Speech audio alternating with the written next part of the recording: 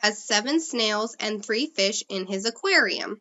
What is the ratio of fish to snails? So this is an example of a part-to-part ratios. We're looking at the part fish to the part of snails for the total animals in the aquarium. So the ratio first of fish, well, we have to count. There's 1, 2, 3 fish in the aquarium. So that would be 3 representing the number of fish.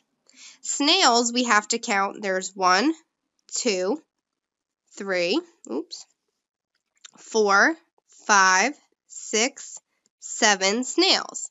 So that would be 3 to 7. So that part-to-part ratio is answer choice C.